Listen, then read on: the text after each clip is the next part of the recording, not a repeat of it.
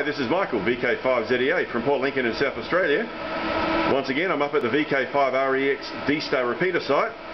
Another video for you. This time I'm showing you a simple logic probe that you can build, probably using stuff you've already got in your shack, which enables you to monitor the receive enable line.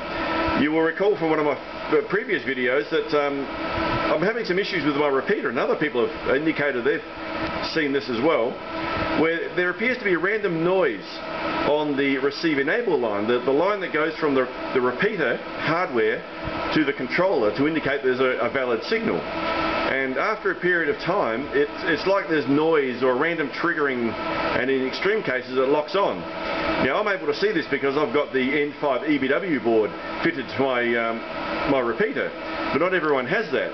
So I made up a very simple device, which is an RJ45, an LED and a resistor and some wires, which can monitor the receive enable line.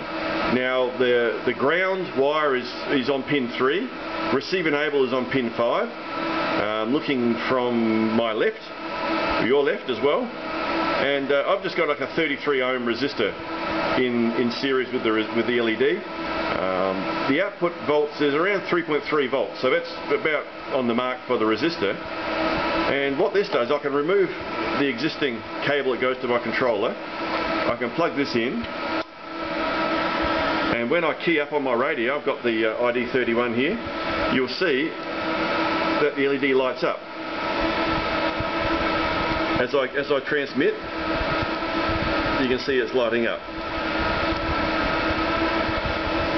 Now, if my repeater was exhibiting the same symptoms as in my previous video, this would be flashing and flickering like the LED board. And it's very, very simple to make. I've made a little document. I've got it up on the download section of the VK5REX repeater site, or you can send me an email and I'll send it through to you. And this is a very simple diagnostic tool that will show if you are exhibiting that same symptom. And once again, a power off and a power on will fix it, but it does tend to return.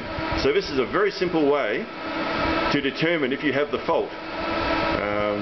Probably not even $1 worth of components here, and it's a very simple diagnostic tool. And we'll plug that back in, and we're ready to go. So this is Michael, VK5ZEA from Port Lincoln in South Australia. I hope you've enjoyed this video. 7 threes for now, and we'll talk to you again soon.